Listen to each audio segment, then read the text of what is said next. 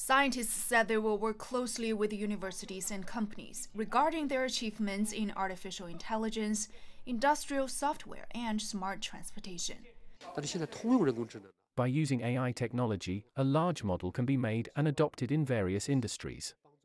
I hope AI will help humans make decisions, help people get a better life, and increase production capacity at the same time. Government officials also released a series of financial policies designed to boost development in biopharmaceuticals, artificial intelligence, integrated circuits, the digital economy, low carbon, and the metaverse. A maximum of 10 million yuan in housing subsidies will be given to companies that locate their headquarters in Shanghai. A maximum of 100 million yuan will be given to projects involving major investment.